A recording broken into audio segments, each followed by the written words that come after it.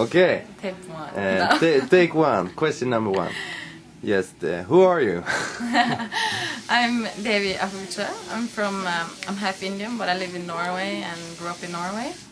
I started training in a small town in Norway, Ålesund, but I've lived in Oslo now for 7 years, 8 years, 7 years, I think. The time flies.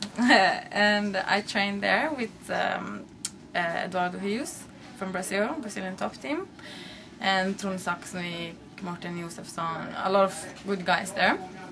I also trained with Letícia Ribeiro in Brazil for a little while, but since I don't see her that much, it's difficult to. She actually gave me my purple belt, but it's difficult to keep together because we live far.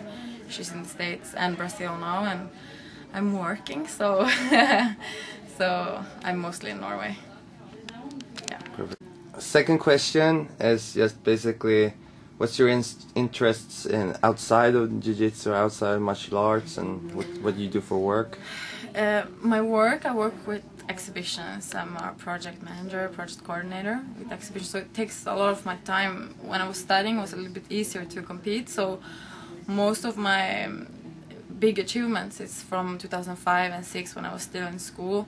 I won the Mundials in 2005 in my blue belt, and the Arnolds in USA, and yeah, I was competing a lot, and second place in Mundials and everything. I had more time, and now when the level is so high, you have to train good to go to competitions. It's not fun to go and you just lose because you didn't train enough, so I'm trying to get time to train enough to compete more. But outside of, besides my work, I like a lot of I even like dancing. I like to dance. I take dance classes and train like running and a little bit of weights. Not that much weights. I like to train with the bungee and stuff. And I don't have that many girlfriends training, so I have to make time to be social too. It's important. Stay with my friends and go out. And when I don't have to compete, it's important to do things that you like, I think. So next question is how did you get into martial arts? How did it all start? And for how long have you trained, and what sports? I don't remember how old I was. I think it was high school or something. I started with normal sports jiu-jitsu, but didn't really.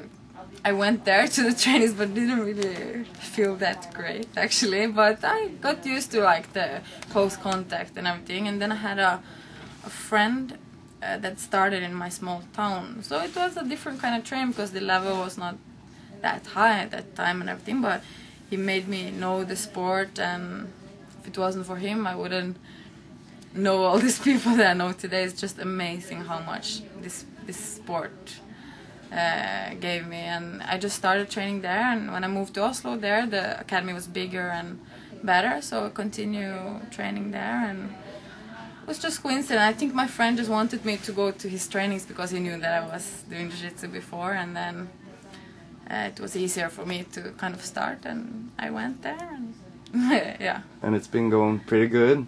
Yeah, it's been going good. I've been training for 8 years now. Yeah, okay. So I can't imagine not having this sport anymore. It gave me a lot. Yeah. You mentioned some of your biggest achievements, and yeah, what I'm most proud of is of course the Mundials. It was that time I had I don't think 4 fights or something, and it's 3.5 years ago now, so it was a little bit different, Now you have more girls and you have more girls to train with and everything, but for me it was cool to meet girls. I almost didn't fight girls, and that was a big achievement for me. On the next mat on my side was my friend Camilla, and she won 1 minute before me. She was on the side whoa! And the referees had to tell her to go out of the mat and everything.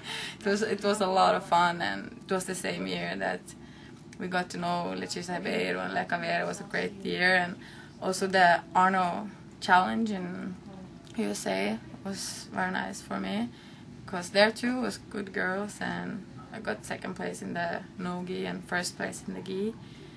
And then I used to compete a lot in Sweden before too, white blue belt, and have some Scandinavian Opens and everything. But I have to say that it's changed now. We didn't have, now we can be a blue belt and maybe have 5 fights. That time we had to put all the belts together and less fights and everything. So I'm happy for the girls now. Okay, so when you were a blue belt, you competed against purple belts, or? Yeah, but here in Scandinavia we didn't have, I was actually the first. I think me and Camilla was the first girls that we knew of. Anyway, in Scandinavia we fought boys in our first competition and other competitions too.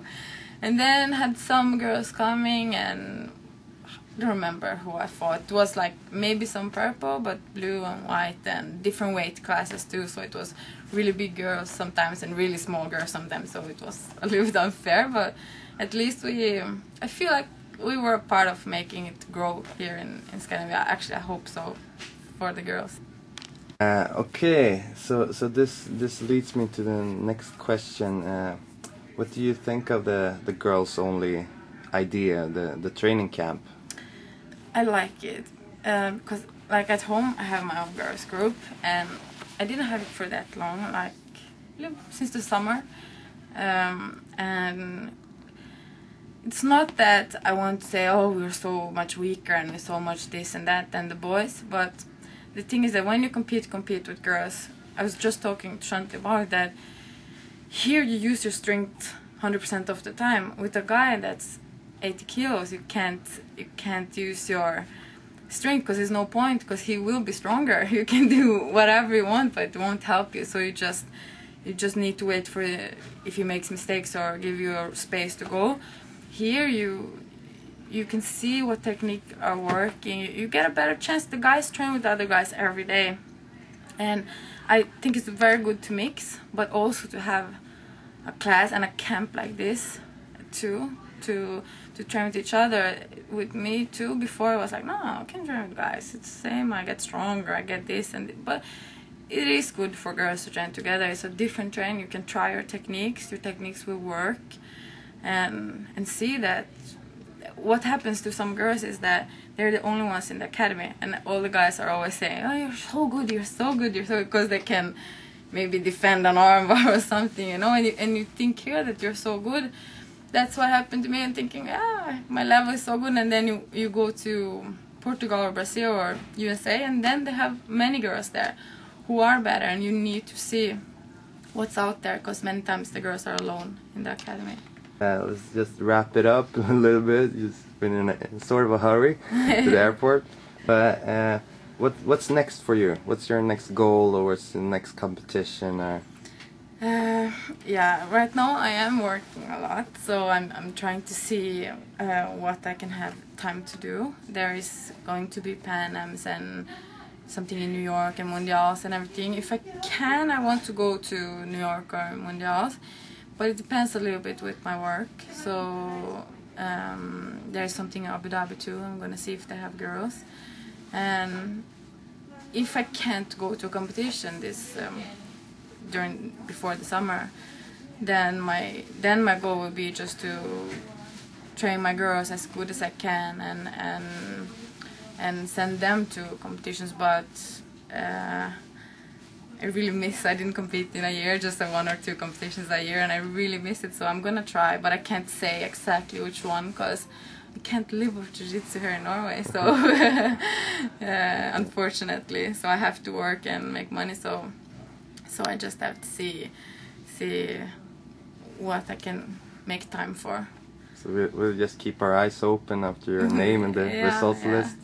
So I just have to, if I have some time free, what I was saying earlier is that before I could just go and do my best, but now I know some of the girls there, they're really good, they live off this, they have the whole day, the whole week to train, so I have to be good. If I go to a big competition, I don't want to go and be bad, so if I lose, actually, at least I did my best, and so when I can see that there will be time, I will go for sure. Perfect. We wish you the best of luck, and thank you for everything. Thank you.